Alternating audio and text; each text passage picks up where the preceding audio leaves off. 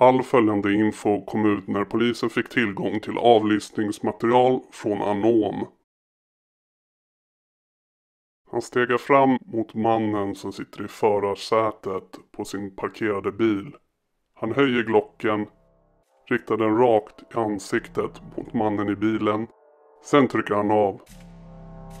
En 38-årig man som tidigare varit president i gänget Original Gangsters, OG, skulle få 1,5 miljoner kronor för att mörda en Bandidos man. 38-åringen tar på sig beställningsmordet och för att locka fram måltavlan anlitar han en kvinna med koppling till MC-gänget. Kvinnan skulle få 300 000 kronor för att hjälpa till att goa Bandidos-medlemmen, och den misstänkta mordkonspirationen avslöjas av Anom-chattar. Den nu 30-åriga kvinnan som ska agera medhjälpare har ett förhållande eller relation med en av Bandidos medlemmar som kallas Näsan. Bandidos-mannen som skulle mördas är viking eller vikingen och har figurerat i Stockholms undervärld i många år, och han har tidigare åtalats för att förberett mord på medlemmar i Östberga-nätverket i samband med en begravning, men friades av domstolen. Han har även dömts för ett mordförsök på torget i Bredäng och fick 7 års fängelse för det, samt var häktad under flera månader som misstänkt för ett bombdåd på Östermalm 13 januari 2020. Och utöver det har han dömts för grov misshandel, rån, narkotikabrott och utpressningsförsök. Den 30-åriga kvinna som OG-mannen försökte värva för att locka vikingen i en fälla avslöjar istället mordplanerna för Bandidos, och då fick hon istället i uppdrag att lura OG-mannen i en fälla så att Bandidos kunde mörda honom. Vikingen kontaktade en annan medlem i MC-klubben som befinner sig utomlands då han är efterlyst för vapenbrott, och denne tog ansvar för planeringen av mordet på OG-mannen.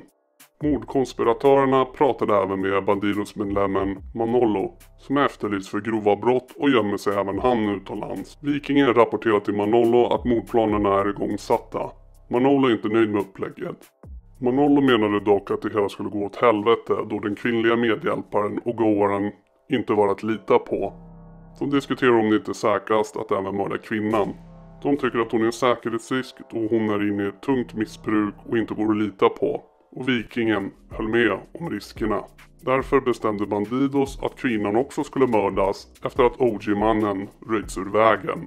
En plan att undanröja kvinnan med spetsat tjack som skulle dö av en överdos fanns. Kvinnan har dock ett barn tillsammans med en av deras bröder, Näsan, fullvärdig medlem i Bandidos. På grund av att hon har en relation till och är mamma till barnet för en annan medlem i Bandidos MC bestämde de också att han skulle mördas på samma vis.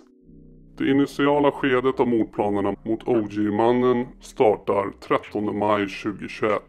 Och de som initialt diskuterar mordplanerna i Bandidos tydligast mot offret är vikingen, Osan och Manolo.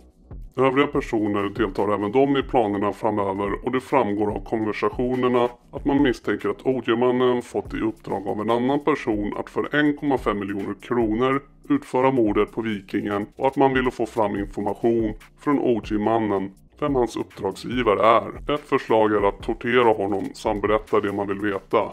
Ett annat att man ska fråga honom under vapenhot under tiden han ber för sitt liv, för att sedan skjuta honom.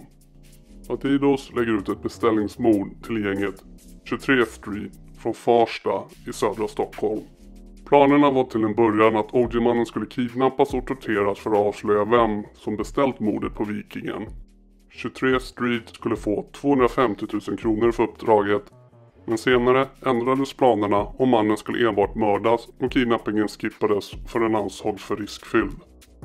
Offret omnämns på flera ställen som OG, och detta kan styrkas med att han tidigare var medlem i grupperingen Original Gangsters, och vidare framgår att man ska locka OG i en fälla med hjälp av en kvinna som ska erbjuda OG att köpa eller få narkotika. Denna kvinna är goaren, eller fällagöraren. Kvinnan, goaren och OG-mannen har kontakt igen via sms, och kvinnan undrar om de ska ta en hotellnatt dagen efter. De träffas eller pratar dagligen, oftast om narkotika. För att kommunicera med goaren använder sig vikingen av Swag, också han medlem i Bandidos. Swag träffar kvinnan samma kväll på uppdrag av vikingen för att gå igenom mordplanerna. Swag tar med sig anomtelefonen och fortsätter således mordplaneringen med Osan och delger honom informationen han får av kvinnan, goaren. Samma kväll tar Osan kontakt med 23 Street och erbjuder dem uppdraget. 23 Street svarar att de är redo för uppdraget. Dagen för mordförsöket inleds med mer detaljerad planering mellan Osan, Swag, Osan och 23 Street. Den stulna flyktbilen parkeras om på Molkomsbacken i Farsta. Det bestäms tid och plats för mordet då bilder på målsäganden läggs ut i chatten.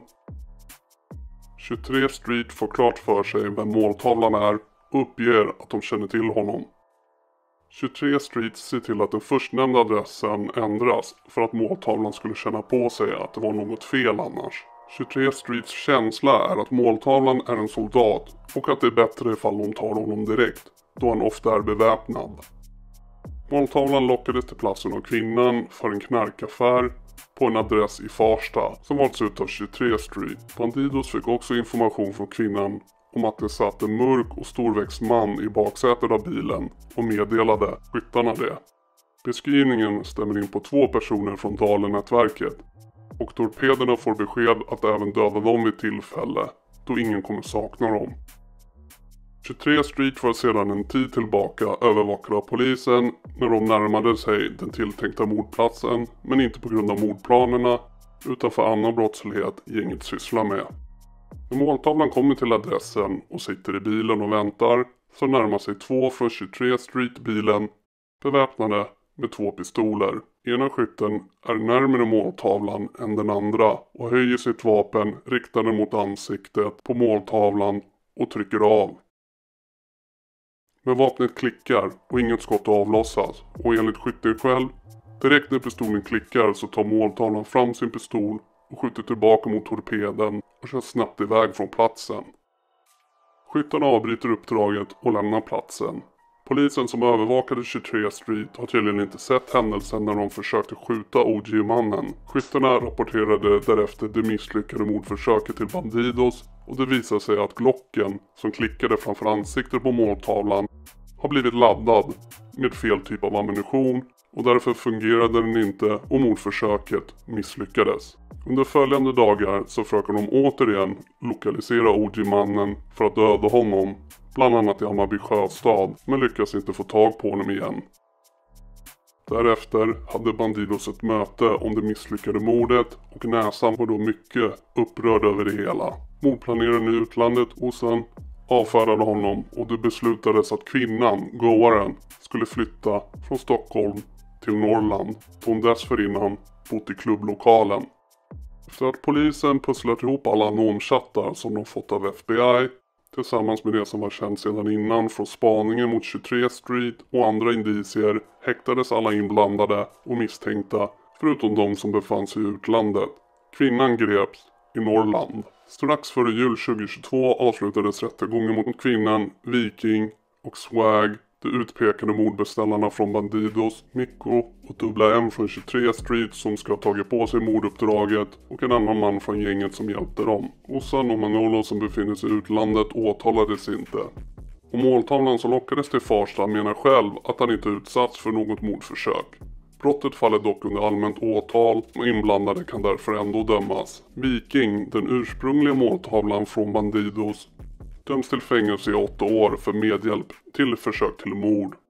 Swag från Bandidos döms till fängelse i 10 år för medhjälp till försök till mord, grovt vapenbrott och narkotikabrott. Kvinnan, goaren, döms till fängelse i 9 år för medhjälp till försök till mord. Torpederna från gänget 23 Street fälls även de.